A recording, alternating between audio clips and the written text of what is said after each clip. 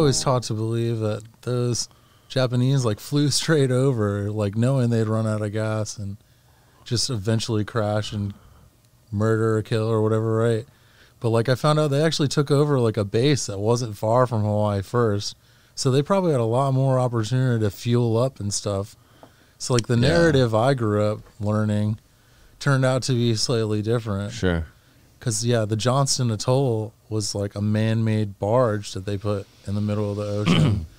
So there's like no way that Pearl Harbor wasn't like warned by their barge. Yeah. So Yeah, it's some like, say. Yeah, what is the narrative that some they knew about, our government knew about that and it could have been avoided, right? They say some people knew I about it. personally believe that our government made like a trade-off with the Japanese government. The elites of our government were working with the elites of their government because it's all a money game, man. It's everything is about money. By them attacking Pearl Harbor, what did that do? We got to test out nuclear weapons, yay! Like hooray! Yeah, And then it's a great excuse, convenient excuse, right? Yeah, and you know what the first nuclear bomb testing was, or where it was done, was like Arizona, right? It was a McDonald's farm ranch, like a McDonald's family. For the restaurant. 100%. I'm not 100% sure it was a McDonald's family, but I can only assume. You know what I mean? Like, it would make sense. who else would it be? It could have been one of the. What about one of the Koch brothers? It could have been one of their farms. Yeah, The yeah. Hamburglar. Either way, it's like, wait, one of these Fortune 500 companies was involved in nuclear weapons?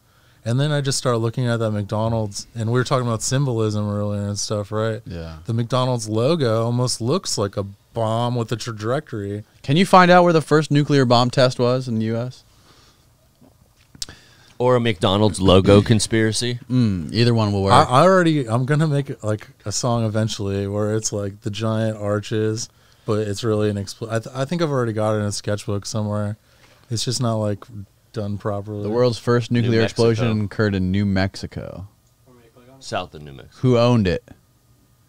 Did Ronald McDonald own it? Oh, yeah, it was called the Trinity site. Ronald McDonald. The Trinity site.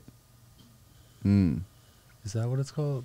Bro, I saw a video on Instagram the other day, like Kelly Slater reposted, and it was an underwater nuclear bomb test where they showed a nuclear bomb going off underwater, and it was fucking insane. The water went like miles into the air.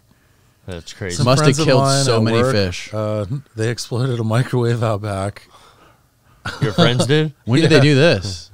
They've done it a couple times, but this was the last time, I'm pretty sure. 'Cause How? Steve's not working there anymore because he got a different job.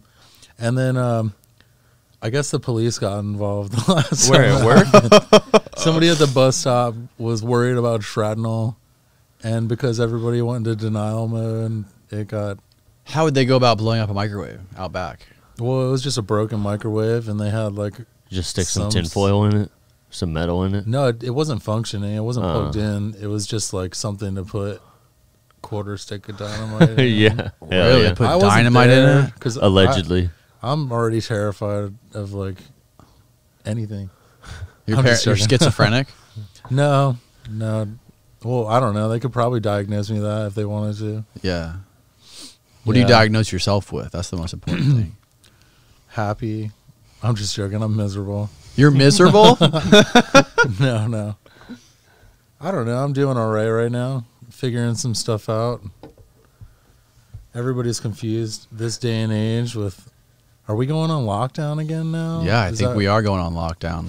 We're Florida, I think, took the prize again for number one. I don't know what the stat is. Every Deaths, other member of every hospitalization. other state coming Yeah, I mean, here. everybody's here. Yeah, What do you think about the COVID-19? Did you get it? Contagion theory or Contagion? What was that movie called? Contagion. Oh yeah. Yeah.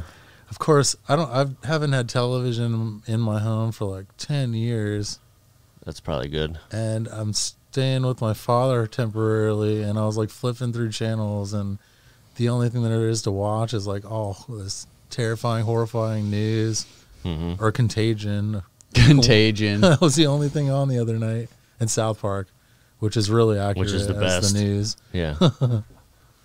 But yeah, I don't know. I think there's a lot of stuff going on. There can be a lot of misguidance and a lot of our society likes to follow a platform, and I think we have to be able to move within and without the platform, or like, yeah, our society just has like a process they like to run with, and I feel like they're gotta stick to the story. They're eliminating any other possibilities, like even that condominium in Miami. How crazy is that shit? Like, dude? what happened? Yeah, and nobody's worried about like, was there slumlords like running the place? You know what I mean? Like, why isn't that a topic at all that I've noticed? Yeah, it got blown over pretty quick, it seems like. Well, it was more about recovering the bodies and identifying them. Not about the problem. Yeah, no. So, well, they did. I think they did. I saw something that they were going to try to like change some sort of rules when it comes to the like maintaining the infrastructure of hotels and like high rises along this like the ocean, along the coastline. But at the same time, because I think the mandate or the rules are that they have to have some sort of like structural inspection. I think it's like every 20 years, maybe 40 years. Yeah, it's every 40 years they have to have some sort of what's the structural inspection. A structural inspection, just like your elevator has to be inspected every 3 years or whatever. So I think they did something about that. I'm not 100% sure, but there's got to be so many more buildings that are like that are that are structurally compromised, well, especially also the way next that to the it ocean. fell down, like watching it, it didn't look like. They look like Building 7.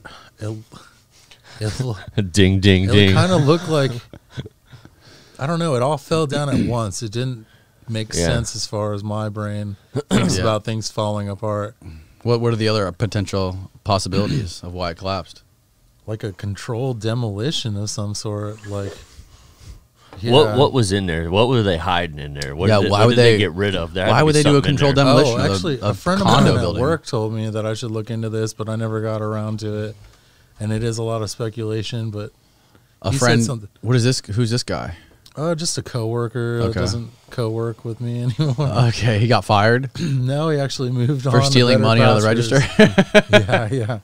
No, but he brought it up to my attention. He was like, oh, there was some idea that a lot of the people that were living in the buildings were related to people that knew information about they were certain QAnon things. Oh, yep. It was a QAnon convention center there. Yeah. I forget what I heard too, but I heard something like there was certain people in there of interest, or some family people members with some documentation or that something. Could know I can't remember. some stuff that they wouldn't want other people to know. That seems a little crazy that they would demolish a whole building full of people. Yeah, and what the condition of the building. Well, there could be a different reason too, I guess. Like, there could be money. But does everything have to be a conspiracy? Does every fucking weird thing that happens have to be a government conspiracy? I think there's a problem when everyone thinks that.